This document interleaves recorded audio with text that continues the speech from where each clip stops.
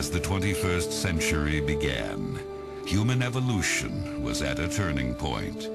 Natural selection, the process by which the strongest, the smartest, the fastest reproduced in greater numbers than the rest, a process which had once favored the noblest traits of man, now began to favor different traits. Most science fiction of the day predicted a future that was more civilized and more intelligent. But as time went on, things seemed to be heading in the opposite direction, a dumbing down. How did this happen? Evolution does not necessarily reward intelligence. With no natural predators to thin the herd, it began to simply reward those who reproduced the most and left the intelligent to become an endangered species.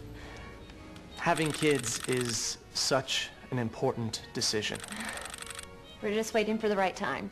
It's not something you want to rush into, obviously. No way. Oh, shit, I'm pregnant again!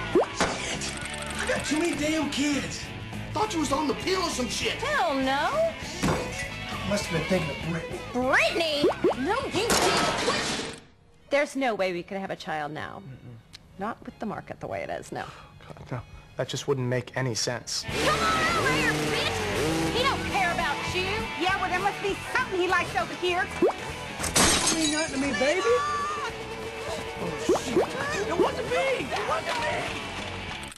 Well, we finally decided to have children, and I'm not pointing fingers, but it's not going well. And this is helping. I'm just saying that before I have in vitro, maybe you should be willing to... It's always me, right? Well, it's not my sperm count.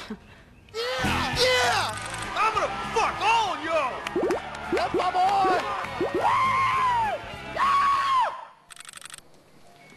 Cleavon is lucky to be alive. He attempted to jump a jet ski from a lake into a swimming pool and impaled his crotch on an iron gate.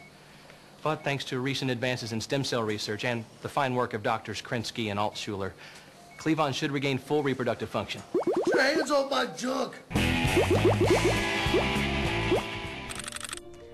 Unfortunately, Trevor passed away from a heart attack while masturbating to produce sperm for artificial insemination. But I have some eggs frozen, so just as soon as the right guy comes along, you know.